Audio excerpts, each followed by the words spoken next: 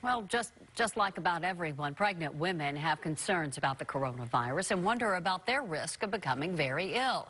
The World Health Organization has been looking into this, and with the available information, which is rather limited, it concluded that pregnant women do not appear to be at higher risk for coronavirus. Joining me now to talk more about this is Berkeley fertility doctor Omatma Shah. Thank you, doctor, for being here. I've heard some pregnant women express concern for both themselves and their babies. Talk a little bit about their risk. Yes, I haven't seen any studies to point that there's an increased risk for women who are pregnant. So I think for now we feel comfortable saying that pregnant women are safe and they should still take extra precautions to be careful to get sick in general, right? Supporting our immune system is essential while we're pregnant, and taking extra measures during this time is essential. Right. And what if a pregnant woman does get sick? What is the risk of passing the virus on to their babies? We don't know yet. So the information is just so limited right now. Yes, exactly. So we're not totally sure if this virus is crossing the placental barrier into the baby's body. So whatever we can do to protect ourselves for right now, I don't think there's a major cause for alarm or harm in general. But as much as we can avoid and protect, that's the key right now. And what about those who are currently undergoing fertility treatments?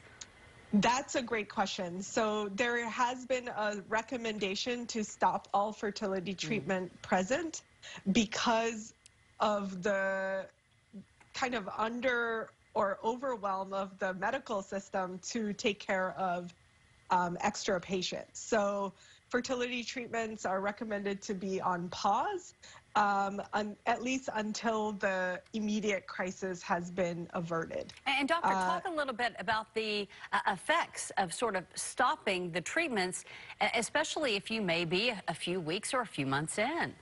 Yeah, a lot of women are struggling with this.